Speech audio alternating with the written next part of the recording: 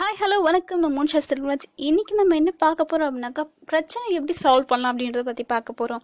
ஒருத்தருக்கு ஒரு பிரச்சனை வந்துருச்சு அப்படின்னா நம்ம எல்லாருமே என்ன பண்ணுவோம், ஐயோ எனக்கு பிரச்சனை வந்துருச்சு, ஐயோ ப்ராப்ளமாக இருக்கேன், லைஃபே ப்ராப்ளமாக இருக்குன்னு சொல்லிகிட்டே இருப்போம். ஸோ அப்படிப்பட்ட பிரச்சனை எப்படி அசால்ட்டாக அப்படி தூக்கி போடலாம் அப்படிங்கிறத பற்றி இன்றைக்கி நம்ம வீடியோவில் பார்க்க போகிறோம்.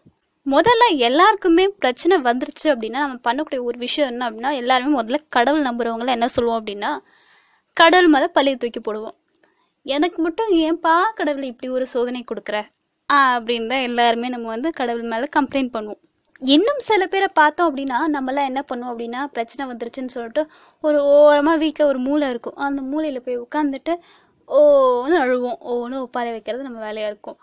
அந்த பிரச்சனை வந்துருச்சுன்னு சொல்லிட்டு அழுவோமே தவிர, எதுக்கு அந்த பிரச்சனை வந்தது, என்ன பண்ணலாம் அடுத்து அப்படிங்கிறத பற்றி யோசிக்க மாட்டோம். நம்மளால அந்த இடத்துல அப்போதைக்கு தாங்க முடியாது, அதுக்காக அந்த இடத்துல உட்காந்து அழுவோம். அப்படின்னா ஒரு பிரச்சனை, அந்த பிரச்சனைக்கு இதோட நீங்கள் அழுகுறது கடைசியாக இருக்கட்டும்.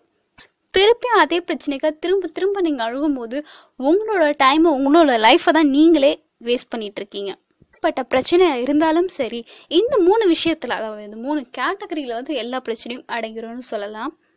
அப்படி என்னதான் அந்த 3 கேட்டகரி அப்படின்னு பார்த்தோம் அப்படின்னாக்கா, நம்ம பிரச்சனை ஒன்று நம்மளுடைய பாஸ்ட்டை நோக்கி இருக்கும். அதாவது நம்ம முடிஞ்சு போன பிரச்சனையை தான் யோசிச்சுட்டு இருப்போம். முடிஞ்சிருச்சு, இந்த மாதிரி நடந்துருச்சு, இப்படி ஆயிடுச்சு, ஸோ நம்ம ஃபெயிலியர் ஃபேஸ் பண்ணிட்டோம், இல்லை ஏதோ யாராவது பேசிட்டாங்க அப்படின்னு சொல்லிட்டு நம்ம கடந்த காலத்தை பற்றி யோசிச்சுட்டு இருப்போம்.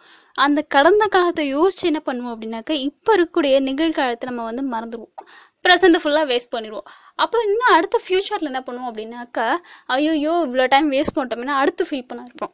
ஸோ ஒரு பிரச்சனை முடிஞ்சிருச்சு அப்படின்னாக்கா, ஒரு பாஸ்டில் ஒரு விஷயம் நடக்குது அப்படின்னா அது நல்லதா கெட்டதான்னு யோசிங்க.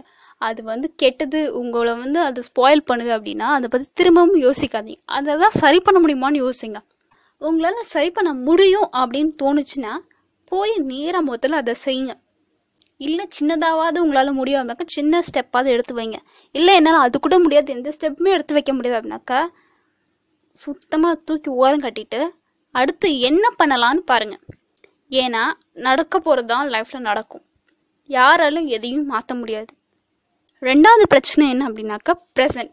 இப்போ நம்ம ப்ரெசென்ட்டில் என்ன நடக்க போகுதுன்னு யோசிச்சு பல பேருக்கு பல டென்ஷன் இருக்கும். இப்போ இன்டர்வியூ போகிறவங்களுக்கு பார்த்தீங்க அப்படின்னாக்கா, இப்போ என்ன நடக்க போகுது, இப்போ என்ன பேச போகிறாங்களோ அப்படின்னு ஒரு டென்ஷன் இருக்கும்.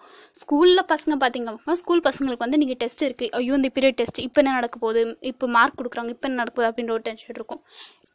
இன்னும் காலேஜ் பசங்களுக்கு பார்த்தீங்க அப்படின்னா, இப்போ செமஸ்டர் எக்ஸாம் நடக்குது, ஐயோ இப்போ செமஸ்டர் நடக்குது, இப்போ எப்படி எக்ஸாம் எழுத போகிறோம், இப்போ எப்படி மார்க் வரப்போகுது இப்படின்ற மாதிரி ஒரு டென்ஷன் இருக்கும். ஸோ இப்போ ஸோ ப்ரெசென்ட்டை பற்றி இப்படியே ஒரு டென்ஷன் இருந்துகிட்டே இருக்கும்.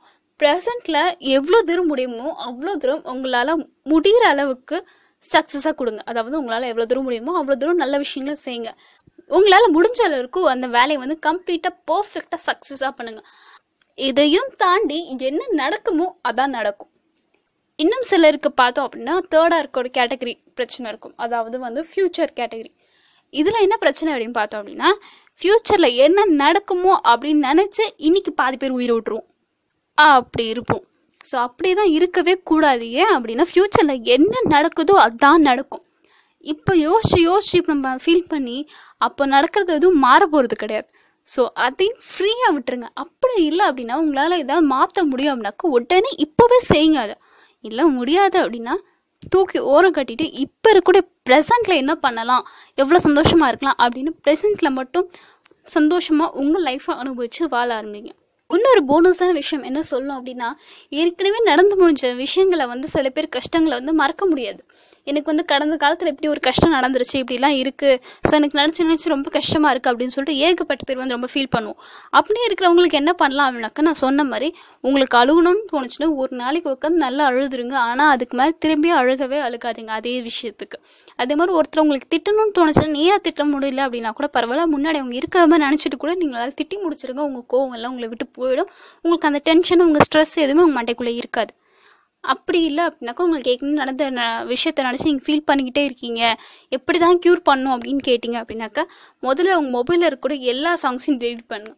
உங்கள் மொபைலில் இருக்கக்கூடிய சோகமான சாங்ஸ் தான் கண்டிப்பாக வச்சுருப்பீங்க. ஸோ அந்த சாங்ஸ் எல்லாத்தையும் கம்ப்ளீட்டாக டெலிட் பண்ணிவிட்டு அதில் இருக்கக்கூடிய சாங்ஸ் எதுவுமே திருப்பி நீங்கள் டவுன்லோட் பண்ணக்கூடாது. திருப்பி புதுசாக சாங்ஸ் எடுத்துக்கோங்க. அதாவது பீட் சாங்ஸ் கேட்குற மாதிரி டவுன்லோட் பண்ணி வச்சுக்கோங்க. சில பேர் பார்த்தீங்க அப்படின்னாக்கா ரொம்ப சோகமான போஸ்ட்டாக போட்டு அழுவாங்க. அந்த மாதிரி பீப்புளுக்கு வந்து இதே மாதிரி போடுறது முதல்ல நிப்பாட்டுங்க. அந்த மாதிரி பண்ணாதீங்க. அதே மாதிரி மீமும் அதே மாதிரி நீங்கள் க்ரியேட் பண்ணுறதும் இந்த மாதிரி சோகமாக பண்ணாதீங்க. அதே மாதிரி பேஜஸ்லாம் பார்த்தீங்க அப்படின்னாக்கா எஃபி பேஜஸ், இந்த மாதிரி வாட்ஸ்அப் டிபி ஸ்டேட்டஸ் இதெல்லாம் பார்த்தீங்கன்னா ஒரே சோகமாக போட்டிருப்பாங்க. இன்னொரு பக்கம் சோகமான பேஜஸ்க்குலாம் வந்து சப்ஸ்கிரைப் பண்ணி வச்சுருப்பாங்க. ஸோ அதெல்லாம் முதல்ல தூக்கிட்டு ஹாப்பியாக இருக்கக்கூடிய ஜோக்ஸ் அந்த மாதிரி பேஜுக்கு வந்து சப்ஸ்கிரைப் கொடுங்க. அப்படி கொடுத்தீங்க அப்படின்னாக்கா ஒரு 2 வாரத்துக்கு கழிச்சு பாருங்கள்.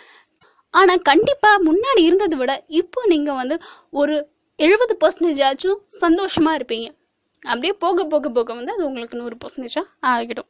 சப்போஸ் உங்கள் பிரச்சனை வந்து ப்ரெசென்ட்டை பொறுத்த வரைக்கும் இருக்குது, இல்லை வந்து ஃப்யூச்சரில் இருக்கக்கூடிய பிரச்சனையாக இருக்குது அப்படின்னா உங்களுக்கு என்ன போனஸான விஷயம் சொல்லணும் அப்படின்னா என்ன பண்ணலான்னு முதல்ல யோசிங்க. அப்படி எதுவும் முடியல அப்படின்னாக்கா ஜஸ்ட் அதை விட்டுட்டு ஹாப்பியாக சந்தோஷமாக இப்போ என்ன இருக்கோ அதை மட்டும் சந்தோஷமாக கேட்டுட்டு சந்தோஷமாக சாப்பிட்டுட்டு சந்தோஷமாக இருங்க. வாழ்க்கையில் லைஃப்பில் எல்லா பிரச்சனையுமே ஒரு இடத்துல இருக்க போகிறது கிடையாது. எல்லா பிரச்சனையும் கண்டிப்பாக ஒரு நாளைக்கு கடந்து போகும்.